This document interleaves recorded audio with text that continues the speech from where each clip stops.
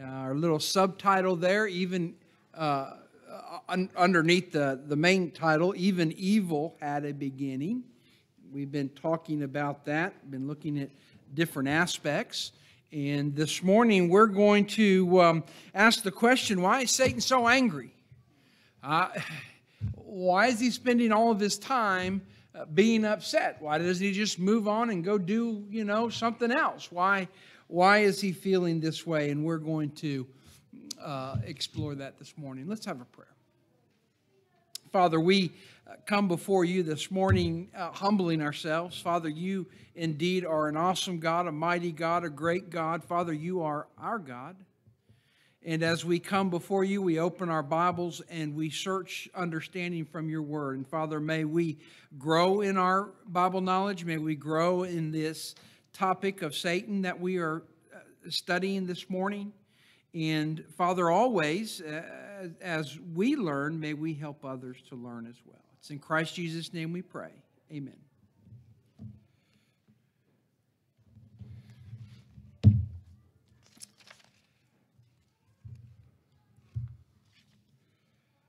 Go ahead and turn over to the Gospel of Luke, chapter 22.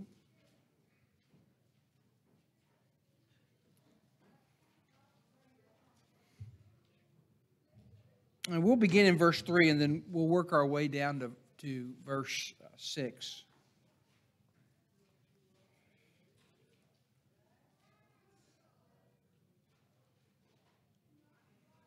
We'll begin in verse 1. Luke 22, beginning there in verse 1. Now, the feast of unleavened bread drew near, which is called Passover. And the chief priests and the scribes sought how they might kill him, that's Jesus, for they feared the people. Then Satan entered Judas, surnamed Iscariot, who was numbered among the 12. So he went his way and confessed with the chief priests and captains how he might betray him to them. And they were glad and agreed to give him money. So he promised and sought opportunity to betray him, that's Christ, to them in the absence of the multitude. Satan's looking for an opening. He's looking for an opportunity to carry out his ultimate plan. I've got to do something about the Christ. And so he's using all kinds of different things to cause difficulties in the world, and we're going to look at some of those here in just a second. But he begins this idea, Satan, of bringing an attack upon Jesus because there's already people who want to kill him. And you see that there in verse 2. It says, then Satan entered Judas. Interesting little phrase here. The Greek word is iserchomai, and it can be used literally and figuratively. It can be used in a literal sense. I entered into the store. It can be used in a figurative sense. Boy, that cold really entered me, really got in me. Here, I think, contextually, we're looking at an influence. We're looking at something that is figurative. Satan wants to exert an influence on Judas to help the chief priests and the scribes to carry out their wish to kill him. There was another moment when Satan entered Judas in the book of John. Well, yeah, recapping the thing. Yes. And the chief priests, so he says, I can do this and I can use Judas. So there's a couple of things that we might suggest here of how he influenced him. Entered him, influenced him. It could be that Judas was prideful in the fact that in John chapter 12 and verse 48, Jesus rebukes him. And so maybe Satan can use that. Maybe it is that's the perfume one where he wanted to sell the perfume and use the money. And Jesus says, no, that's not right. Let this woman alone. So it could be that his pride was hurt, and so Satan is going to enter or influence Judas to use his pride to help the Pharisees and the scribes to carry out their plan to kill Jesus. That could be one way in which Satan is working. Okay. Another way that he could be working on Judas is right there in the text. Maybe he's greedy. And if you think about it, he agrees to, in verse 4, he agrees how he might betray him. And in verse 5, how might he do it? If he does it, it comes down to money. If I can get some money, I'll be willing to do it. Now, I think that's a pretty good reason for Judas, because that really matches with John chapter 12 and verses 4 through 8, because the issue there is money, and the issue here is money. Could that be how Satan is influencing Judas? His desire to be rich? His desire to gain some money? Perhaps. Perhaps it was the providential work of God that Judas would be used in this way to bring about this betrayal. The thing that I want us to take away from it is one of anger. Satan sees that people are angry with Jesus. They want to kill him. And he sees that Judas has an issue, and so he wants to exploit it. And he wants to do all of this because he's angry. He's not looking to exploit what the religious leaders are doing because he's happy. He's not looking to enter Judas, influence Judas, use Judas, and go through money because he's happy.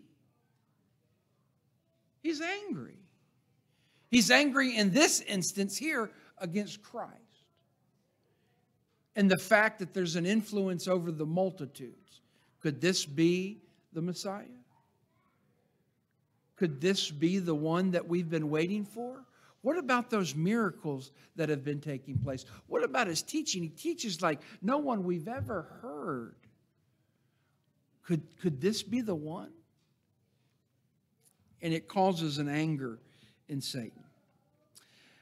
I give you some ideas of the anger of Satan in some different aspects. The names of Satan reveal, of course, that he is angry. The way in which he is named, the way in which he is referred to in Scripture. We won't look at all the verses, I'll just make mention to them. But his primary names, which we've talked about these, his name of being called Satan, which is the adversary, Matthew 4:10. He's referred to as the devil, which is an accuser or a slanderer, Matthew 4 and verse 1. That's the temptation account of Jesus. His secondary names reveal that he is angry.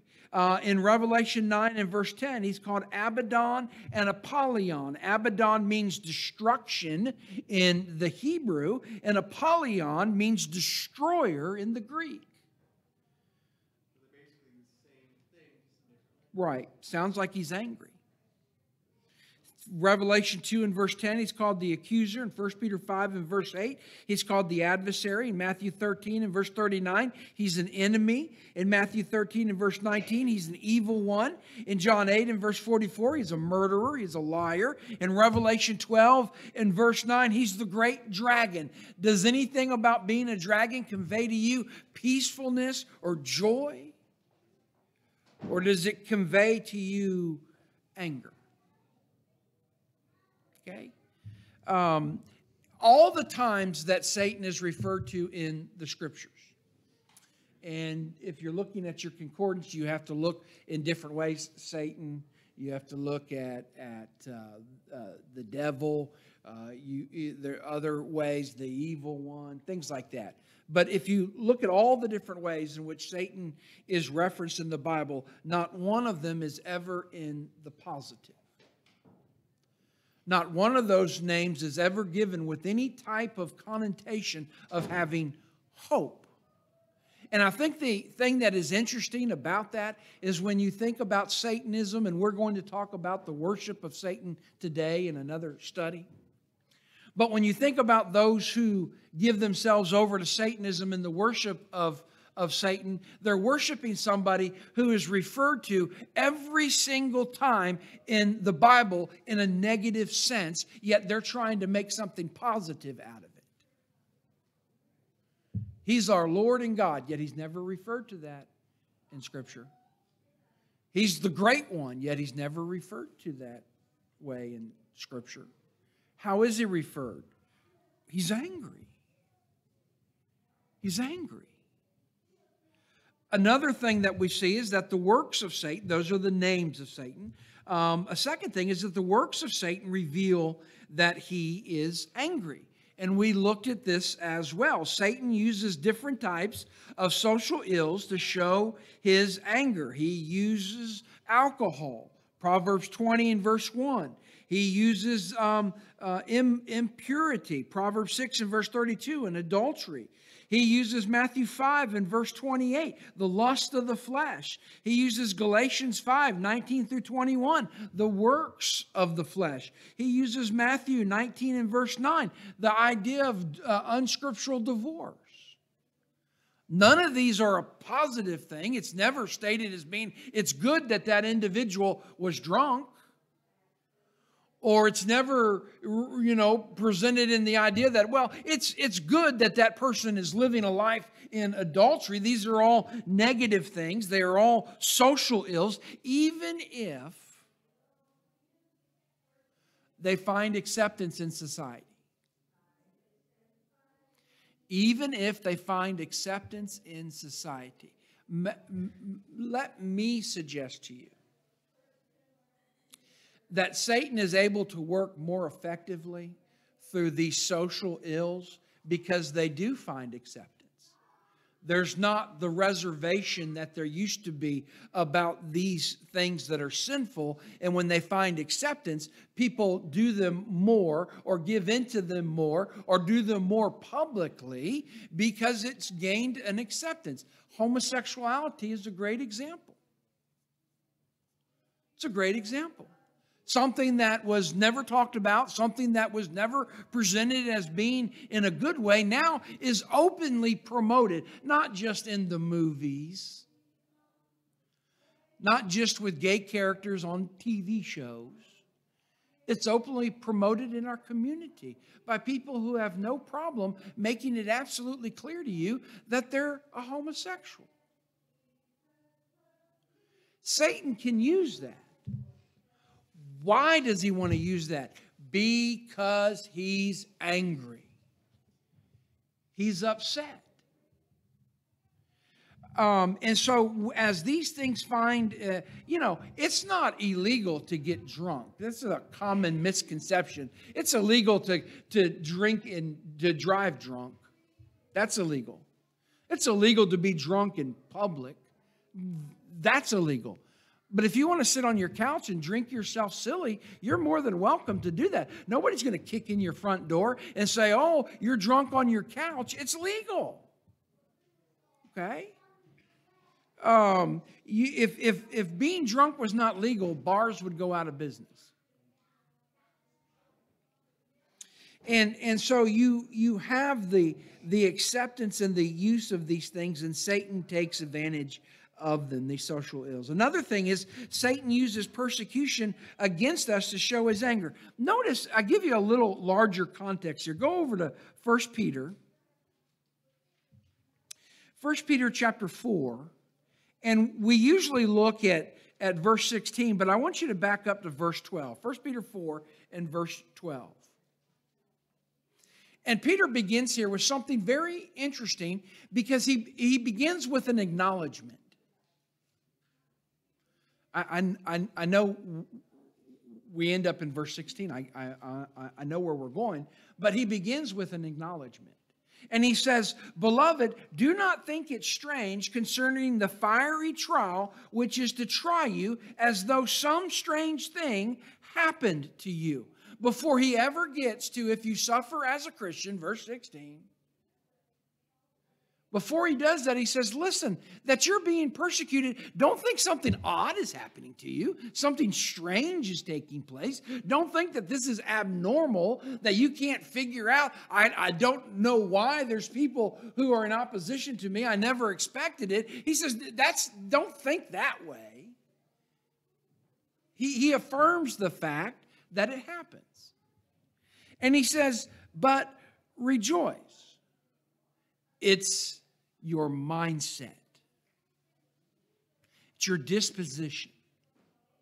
Satan is using things against us to harm us because he's angry. One of those things that he uses is persecution. One of the things that Peter tries to redirect our mind to is in persecution, rejoice in something.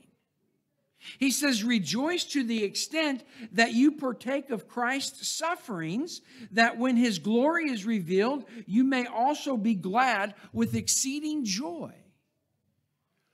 How would we? Let me give you. Let me modernize that verse a little bit. Rejoice in the fact that your suffering is going to be rewarded. When Christ comes, your suffering will find rewardment. Okay? Then he goes on, he says, if you are reproached, he's already talked about persecution. He's already talked about the mindset that you should have in persecution. And then he says, if you are reproached, now he gives an example. If you are reproached for the name of Christ, blessed are you, for the Spirit of glory and of God rests upon you, Holy Spirit. On their part, he is blasphemed, but on your part, he is glorified. You're glorifying God in your persecution. It depends on how you're responding to it.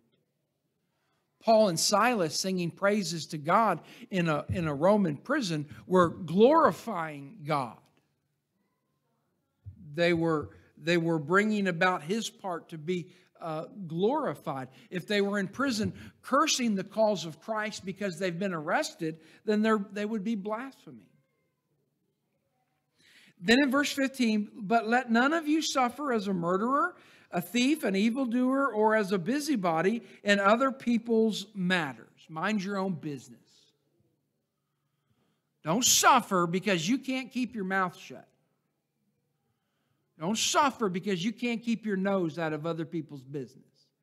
Okay? Don't say, woe is me, I'm being persecuted, everything's bad, when you're an evildoer, when you're a thief, when you're a murderer. Don't try and make that argument, woe is me. Yet, if anyone suffers as a Christian, let him not be ashamed, but let him glorify God in this matter. Now, you hear me say this all the time. That verse reads so easy. I have no hesitation whatsoever to read verse 16. It just flows off the page with no problem, but it sure is difficult in application. Take up your cross daily, follow Christ. That reads so easy, but it can be difficult in application. And I think that Satan knows this. And because he's our foe, remember, because he's our adversary, remember, because he's the slanderer, remember, he understands the difficulty that there is in verse 16 of suffering as a Christian, and how we ought not to be ashamed, and how we should glorify God. So it matters that in the face of persecution, how we respond is a way in which Satan can use us or not. Yes, handsome man in the back.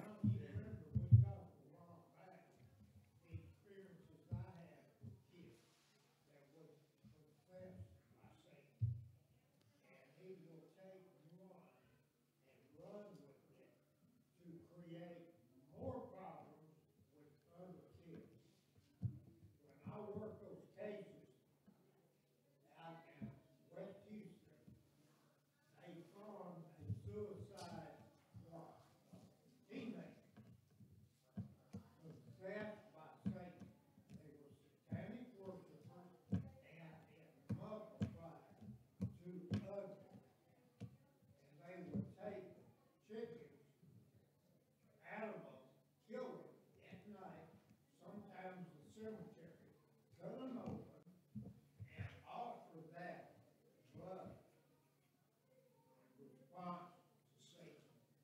Yeah. One and destroyed a classroom because a girl in there had showed him a picture of what we feel Jesus might have looked like. He told her to put it up, and she wouldn't do it. And finally, he just lost it, grabbed chairs, tables, and destroyed the place.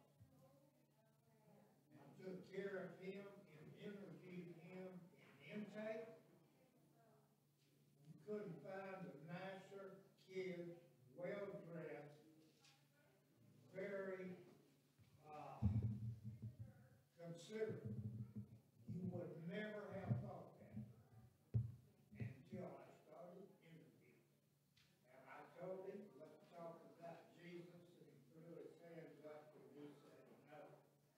I was closer to him and he backed away and threw his hands up, and I knew there would be a fight right there. That's what Satan can do to people. Gene. I don't think we accept that Satan infiltrates people's personality like he's talking about. It doesn't seem to be that demon possession and things like that happen back when the gospel died and the spirit after Christ died. You have any thoughts on that? I do. I don't believe today in the Christian dispensation. I don't believe the Bible teaches possession, but oppression. Instead of possession, there's oppression. And Satan oppresses people today through these different things that we might be looking at, the things that are taking place. Yeah, when you know, and that's there's a cat looking in the door. Get that cat, we'll baptize it. I think it's more of oppression. We're gonna do a lesson on that, and so I don't want to jump too far ahead into that. And Troy's mentioned some stuff to me, and so it's something. But I don't believe in the miraculous age. I don't. Excuse me, that is a misstatement. I do believe that there was a miraculous age. I do believe that miracles happened. Let me walk that back. But I believe the time for miracles with the ending of the apostleship and those who had their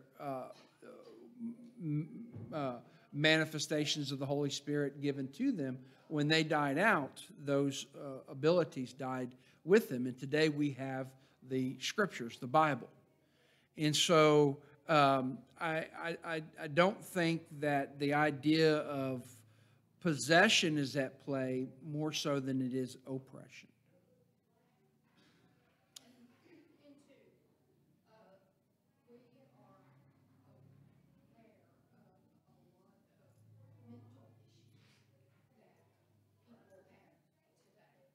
Yes.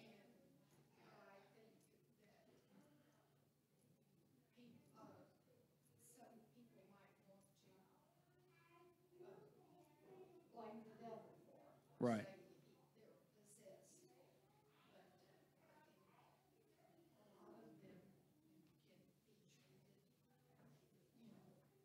Yeah. No, I understand. That's terrible of you. You want to... I agree. Yeah.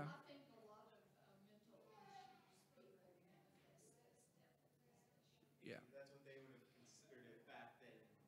Well, let me. I don't want to get. Don't. I'll chase this rabbit just so far, because we're going to talk about this. When it comes to demon possession in the New Testament, when clearly demon possession is taking place, okay, demons are being cast out. Christ is talking about demons. You're seeing teachings on demons. You're seeing that demons crave flesh in some way. Remember those demons that identified themselves as being legion? I mean, there were thousands of demons in this one person. And when Jesus is going to cast them out, they say, let us go into the swine. I mean, they want to be in flesh, it appears. Okay? But every instance of demon possession in the New Testament is clearly manifested. There's no secret about it. Is this person demon possessed? I don't know, maybe. It was known they're demon possessed. They admitted that they were demon possessed. The Gadarene didn't deny that he was not demon possessed. He admitted it. So when you find those encounters in the New Testament, there's never a hiding. Now, we got to remember there's Hollywood and then there's the Holy Word. And Hollywood and the Holy Word aren't the same. Okay? So I like zombies, man. I like me a good zombie story. I like werewolves and Dracula and all those things. Of course, they're imaginary. Of course, they're not real. Of course, they can't be substantiated. But demon possession was. It was proven to be true. Now, today, and especially in Hollywood, you have all these movies where the person hides the fact that they're demon possessed. I don't want anybody to know. They got this alternate plan. They don't want, they're hiding it. They're keeping it a secret. The Omen is a good example. The movie The Omen, about a man who's indwelt by the devil, and he's going to rise. He's the Antichrist, and he's going to rise up to be president and going to lead the world. And it was hidden. Didn't want anybody to know that he was demon possessed. Why? So you have a clear difference between New Testament possession and what's claimed to be modern day possession. You have a difference. Gene.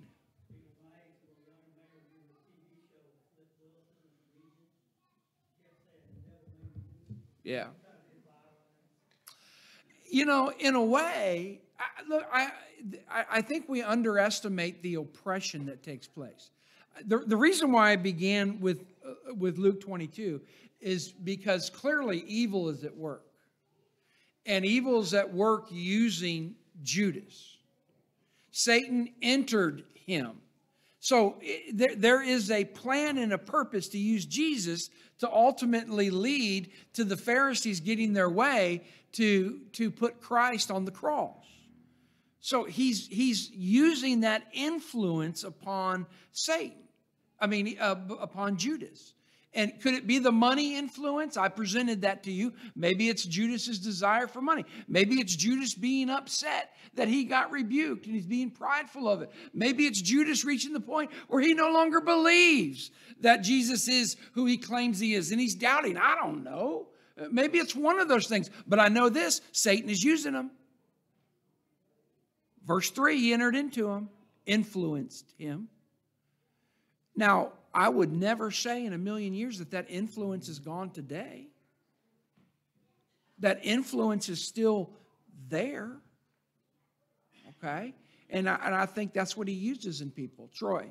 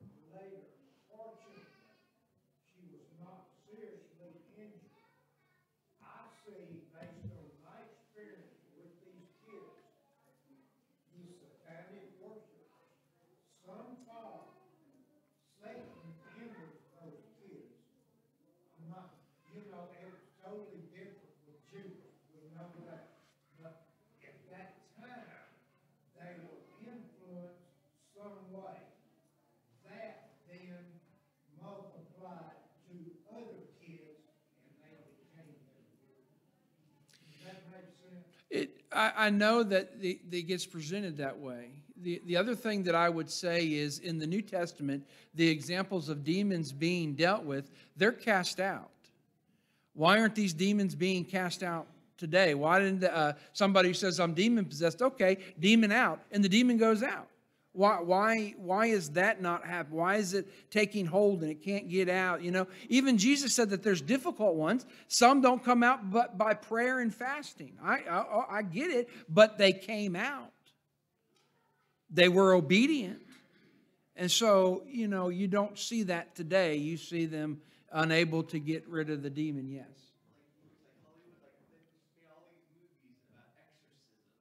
Right. The Exorcist, like this preacher coming to that little girl and saying, like, away with you, demon, the power of Christ compels you. Like, you've had so many movies. Yeah, and that's another thing about how that stuff works today. You've read the Bible. I've read the Bible. You've read it. There's no formula that was ever used in the Old or New Testament regarding casting out demons. There was no formula. And today you have all these formulas. You must have this cross. And they always open this big old ancient looking book, right? And they put it down and they start quoting from it, you know, all this. Where's that? Where's that in the New Testament? Where's that ritual?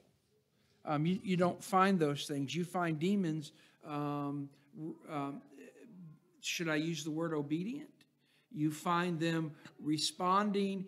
You find them obeying when they're told to leave. In modern day demon possession, it doesn't happen that way. They somehow have the power and the authority to take hold of this person and not leave. That's interesting to me,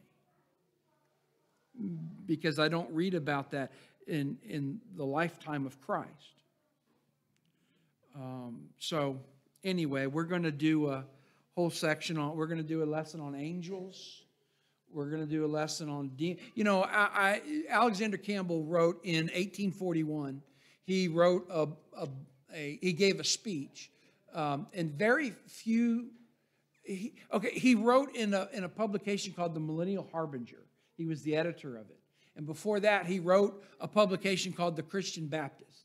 So you have writings that he has, but very few of Alexander Campbell's sermons were ever written down. He was extemporaneous. He would have a passage or a thought, and he would preach from it, so there was no written record of it. It's an interesting fact that in 1841, he gave a lecture in which it was written. And in that lecture, it was on demonology. I just read it, 32 pages. That's a long lecture. In that, he talks about demonology, and he makes the argument that some people in the church hold today. Of course, this didn't originate with Alexander Campbell. He's just espousing it. He's just mentioning it. And that is in fact, Guy and Woods believed the same way. Campbell believed that demons were the spirits of evil men, that when they died, their spirit was set loose to dwell in people. And so that's why there's demon possession, because the evil spirits of men were set free and they possessed people. Some today in the Brotherhood still believe that. Okay? I don't. And I think there's several reasons why. If the spirit of an evil man can indwell an individual and make them do bad things,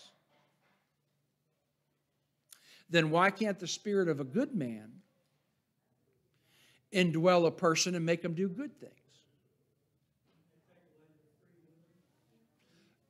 The bad guys got free will. The good guys got free will. You know, I mean, it's just interesting that one is given so much authority and power and the other isn't. Demons are made to be so powerful, but all of a sudden Christians are made to be so weak that they can't even say to a demon, get out. They're so strong and powerful, yet we're feeble. I don't like that.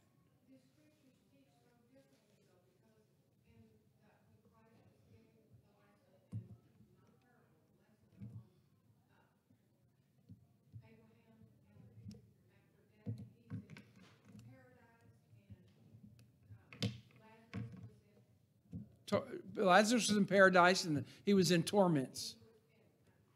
Yeah.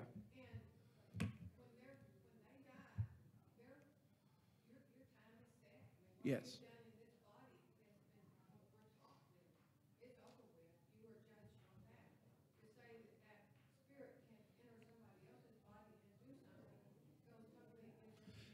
It has no New Testament authority.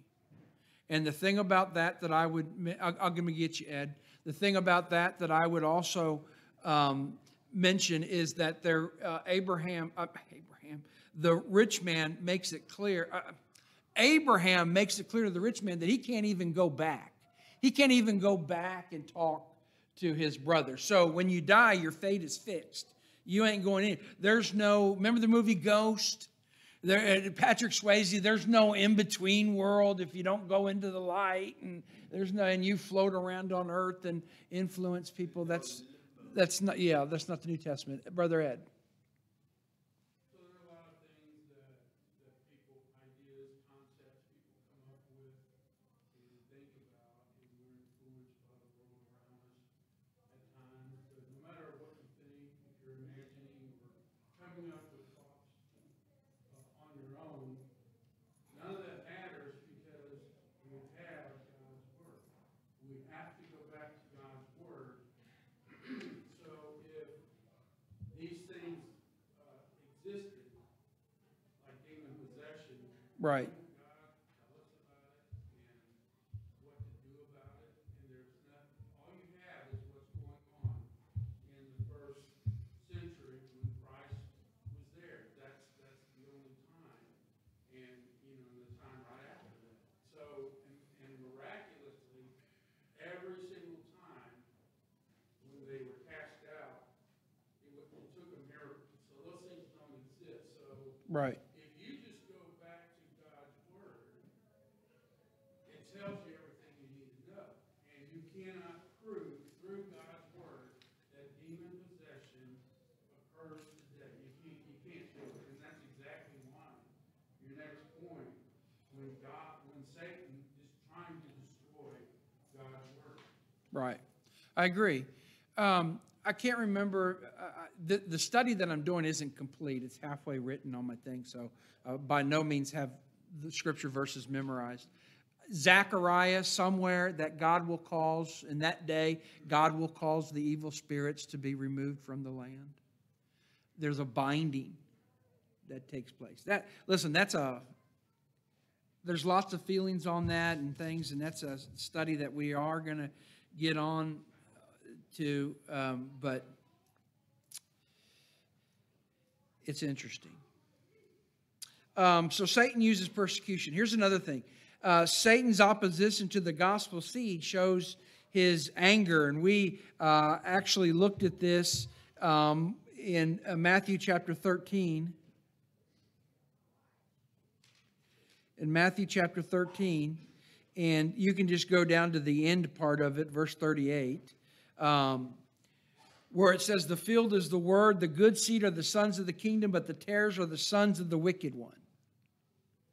Those tares that were sowed among the good seed, the parable of the seed. Some fell on this ground, soil. Some fell on that soil. Some fell on some other soil.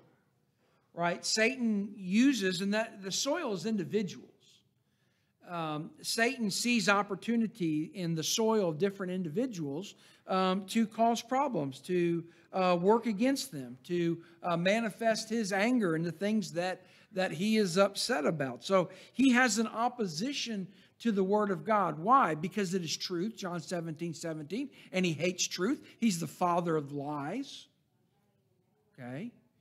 It's because it's the power of God unto salvation, Romans chapter 1 and verse 16. And he is as opposed to salvation as one can possibly be. He's the accuser of the brethren.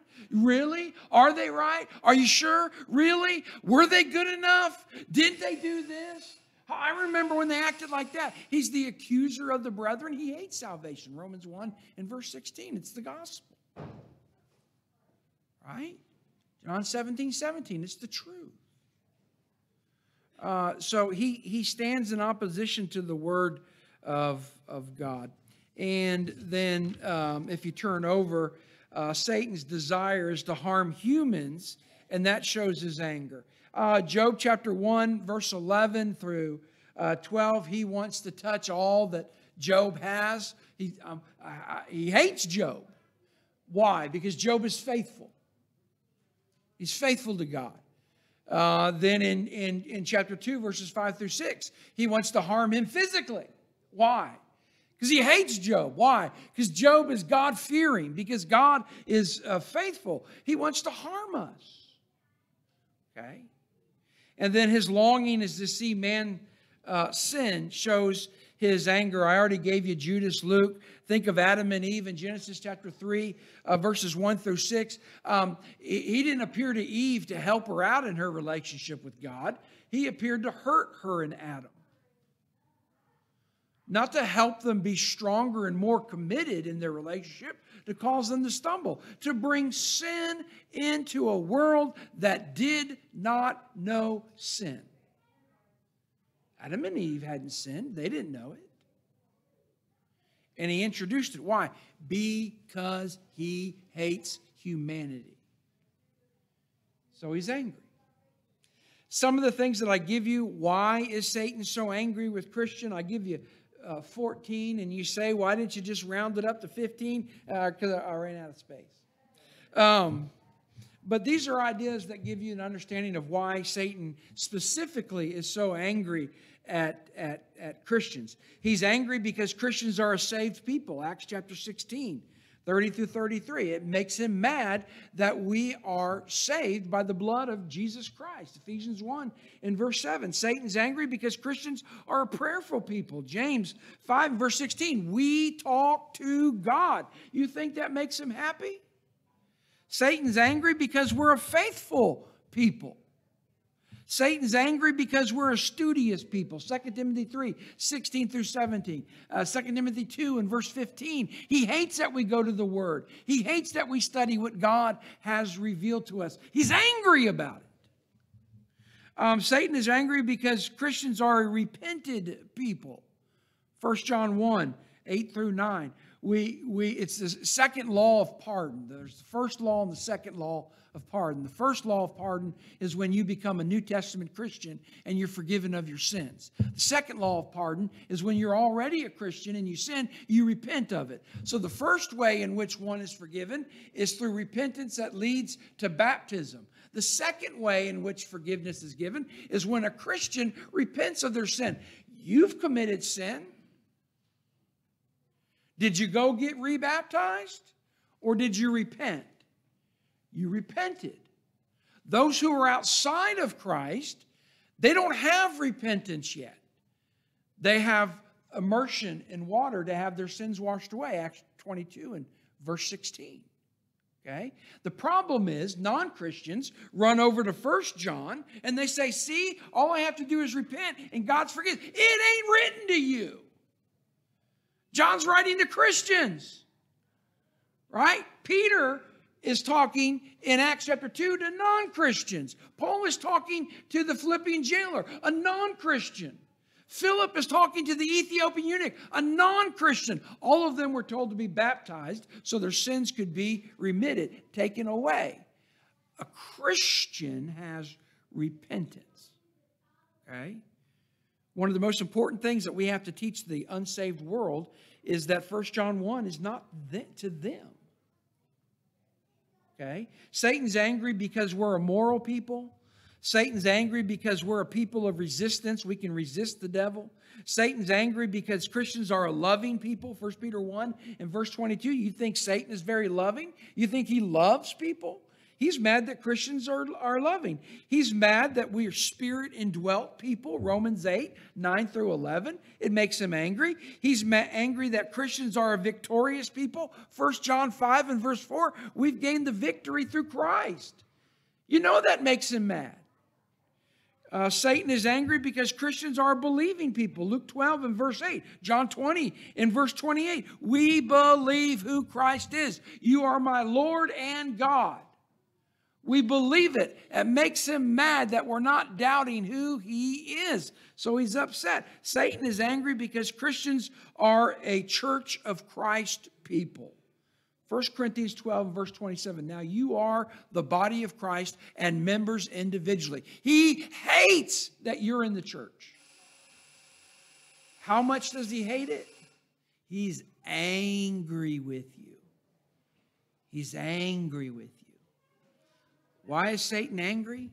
Because of your relationship with God, one, as a Christian, and two, because he wants to destroy and prevent all those who are outside of Christ from becoming Christians. That's why he's angry. Thank you for your time and attention.